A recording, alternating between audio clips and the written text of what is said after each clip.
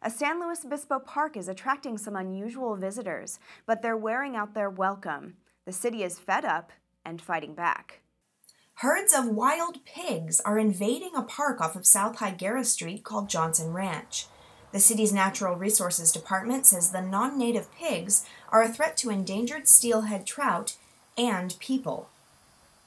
The damage that's been done on the bank here is completely destabilized, and you've got active sediment flowing into the creek.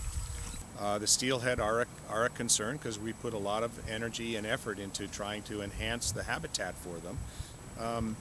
Pigs can be very aggressive at times and are very unpredictable, and so there is a safety issue. The city's answer to the problem? Trapping the pigs, shooting them in the head, and giving the bodies to hunters. Animal rights activist Peggy Coteen says the city's solution is inhumane. Actually, they could look into sterilization.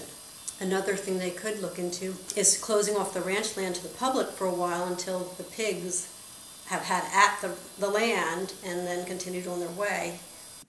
9 wild pigs have been trapped at Johnson Ranch since the program began a month ago. The Natural Resources Department says one sow can produce up to 20 piglets in a year, and that trapping the pigs isn't a permanent solution, but that because of financial limitations, it's the only option right now. One woman was actually charged by a pig several weeks ago, but she wasn't hurt.